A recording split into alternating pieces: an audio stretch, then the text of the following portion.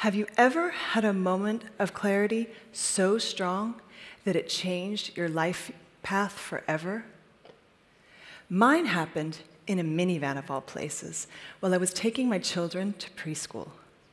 They were all bundled up in their car seats. Oh my God, so cute. And I had just sent my partner off to run a company that started at our kitchen table and was now flourishing. Obviously, I felt so lucky. I got to stay at home with my kids. So why was I so angry? It all came together in a flash. Suddenly, I felt betrayed. I also felt foolish. Most of the time I was spending was invisible, even to myself, until it wasn't. My partner and I had signed up to share the load of the household, and until that moment, I thought we were. The anger suddenly began to make sense. It was a direct result of feeling unsafe and unseen financially, and it was ruining my mental health and my marriage. I knew something needed to change drastically and fast. It was shortly after that we packed up everything and moved to Amsterdam to reassess our agreements and find a new way forward together. Tonight, I want to talk to you about financial safety and the undue burden of financial burden placed on women in our economy. A few months before that fateful moment in the minivan, we bought a house. We both went to the bank to get a loan. After a few moments, the bank loan guy said to me, "You don't work?" Somewhat defensively, I said to him, "I take care of the house and the children." Quickly, he answered, "Okay, great, it's better if we leave you off the loan." Suddenly, I couldn't breathe. How did I, the most independent woman anyone knew, become a financial liability despite working night and day? No one else seemed to be concerned. Most told me I should just feel lucky. So I did. I doubled down on gratitude and tried to move on. A few months later, my best friend, who also happens to be my sister, confided in me. She felt like something wasn't adding up for her as a mother and an elementary school teacher. I nodded along as she described some of the very same conflicts I was having with my own partner and within myself. What was going on? I began drawing on a napkin. It looked something like this. You can see both partners have the same 24 hours in a day. That's how it starts out anyway. It turns out they don't give you more time when you have a baby or begin a household. The key becomes who is getting paid for their time. In my case, my partner was contributing a lot of time and a lot of money and a little bit of time. For me, it was a lot of time and a little bit of money. Combined, it made the whole of our household work. But you can see, if for any reason we no longer shared a household, time invested would not convert to personal financial gain. There's only one name on the paycheck. Everything else is invisible. As I left coffee that day, I began to realize that becoming a mother and starting a household are two of the most dangerous things a woman can do financially. I want you to raise your hand if anything I'm saying resonates. What I have learned from having similar coffees with people from around the world is that at first it feels like you should have known better. Then the anger begins to build within the couple.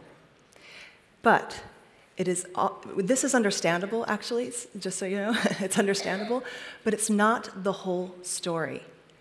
It turns out it is also as a result of how we value things in our economy. Here, you can see a simplified sketch of our economic system. You can see that it has three different entities: government, businesses, and households. Here is what I was realizing. I was, in fact, running an entity within the economy, yet I couldn't afford to buy a house.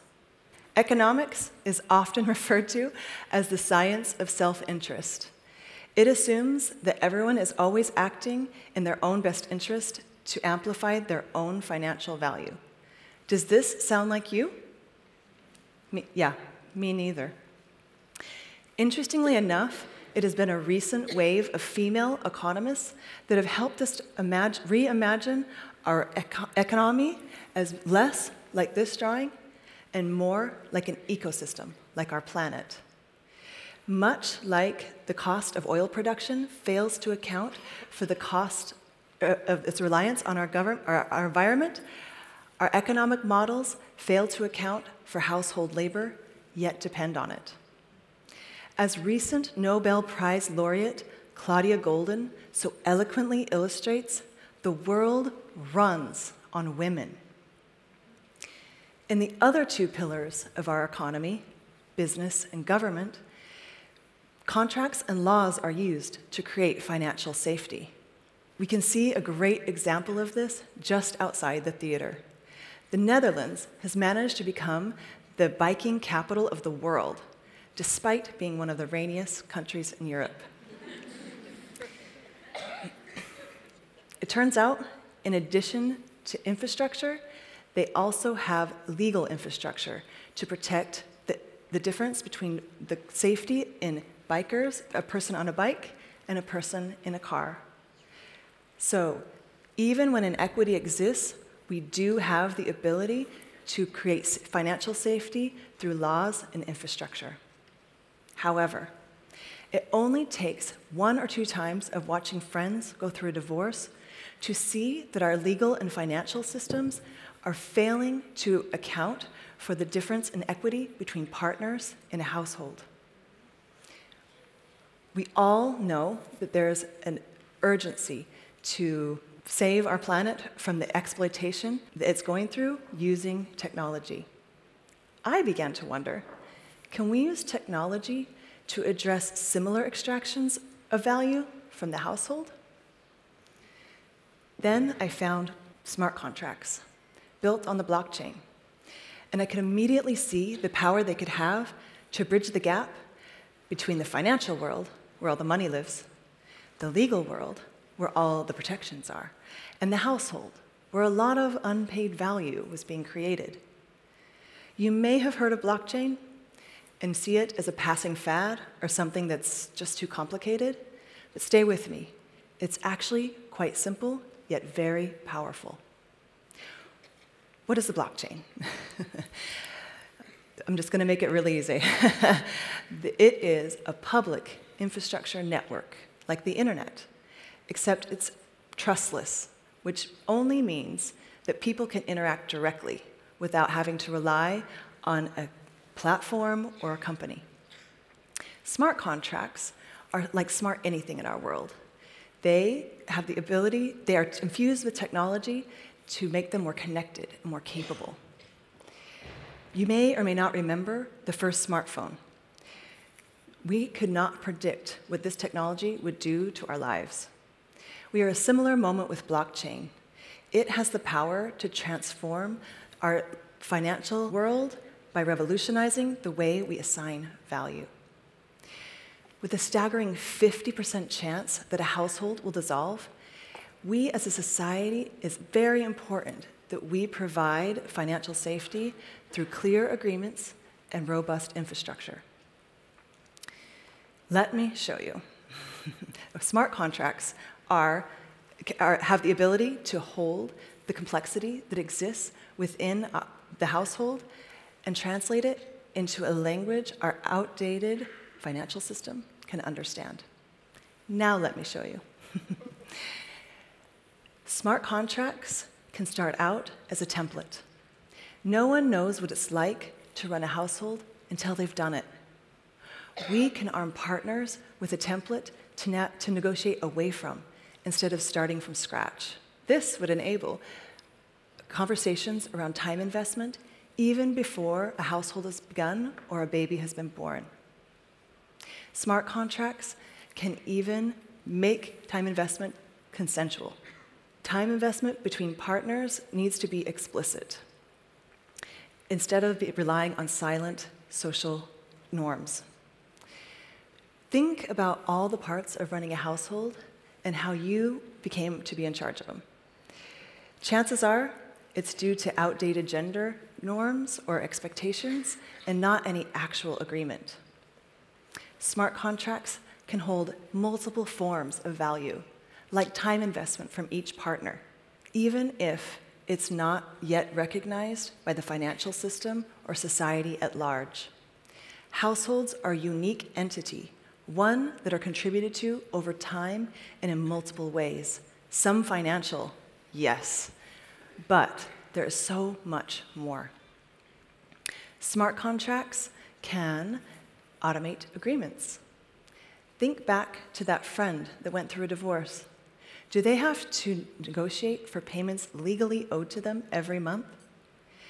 Our legal and financial system leave it to the former couple to carry out agreements, often exaggerating existing power imbalances. This would not be possible if their agreement was in the smart contract, as the payments would be automatic.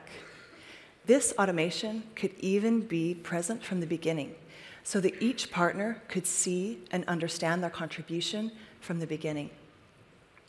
This would leave less room for control and financial abuse. Smart contracts can even allow for sharing of data anonymously to quantify the billions of dollars of unpaid labor contributed to our world economy each year. This is just the beginning. Much like the innovation of the smartphone, it's really hard to tell how this technology will change our lives. But smart contracts are uniquely positioned to bring long overdue disruption to our biased and outdated economic system. Yes, men can and need to grow their awareness. And governments and businesses can and need to change to allow for more diversity and inclusion. However, this will not change the fact that our economy relies on unpaid labor. No amount of leaning in to access financial equality is going to change the fact that someone still needs to raise the children and manage the households.